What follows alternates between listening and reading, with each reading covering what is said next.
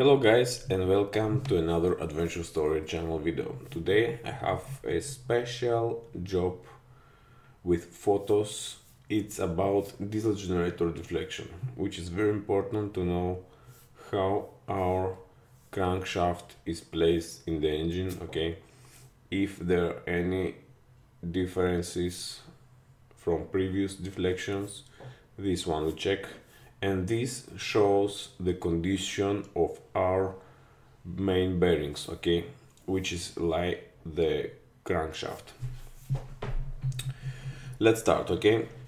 The engine is stopped, okay, lubricating is off, and the temperature which it will take, it's the engine is standing at normal temperature. Also the temperature we take that day must be same the previous condition, okay. The ship also must be in same condition, loaded or unloaded, it depends how you take, okay, because when the ship is unloaded it lies like that, okay.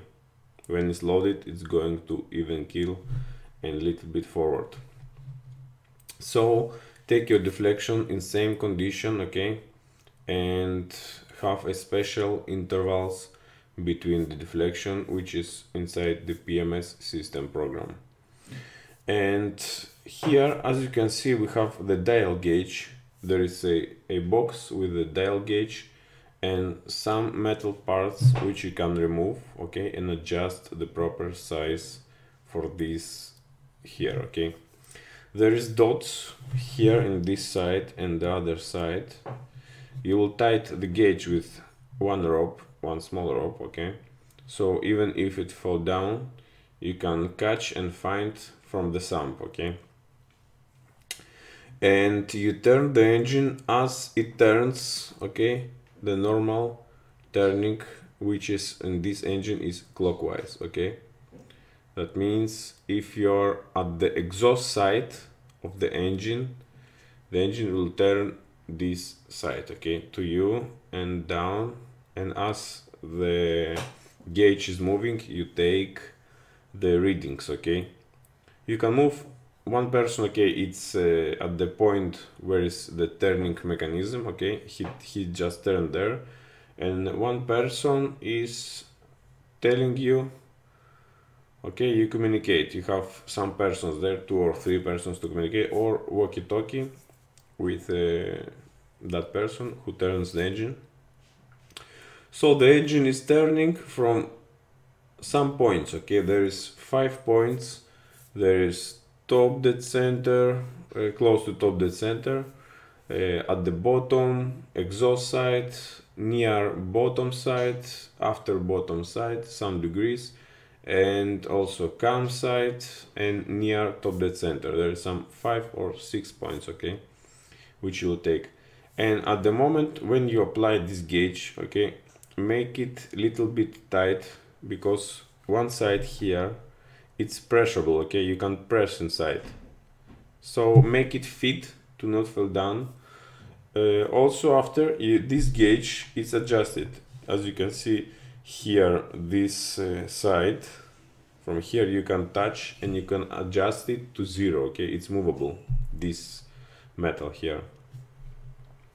So when you adjust to 0 you start to move down and take readings, okay. There is positive, plus and minus, okay. In this side it's plus, in other side it's minus, okay. You can calculate your differences from previous readings, okay.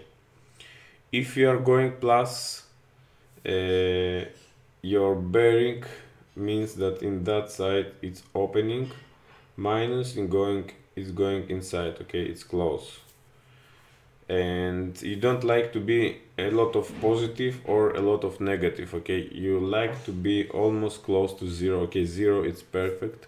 You will find some readings 0, but in some cases, because of the weight distribution of the shaft, there's maybe 5, 10, 15, okay, it depends.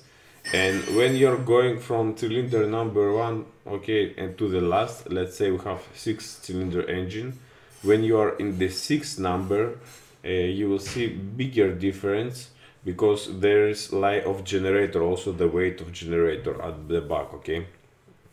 But this you can adjust. This is adjustable, okay? And check your previous. I believe there is some record paper where you record and you see exactly the diagram. And some companies, they have a program which you put your entries, what your findings, and you see exactly how the distribution inside of the bearings and the camshaft is going on. Okay guys, let's move to another pictures here as it moves down, and here how it looks like without the covers here. Okay,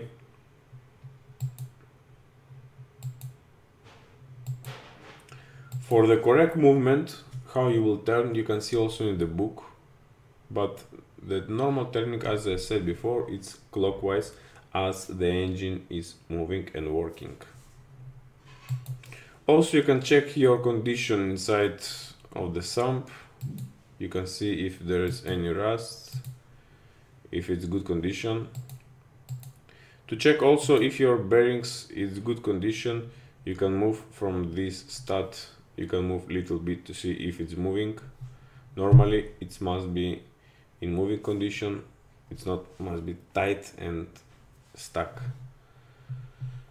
Okay, that is it guys. Thank you for watching. Stay tuned to AdventureStory Channel and check also my previous video. It's very good with information. Thank you for watching. Stay tuned to AdventureStory. Bye bye.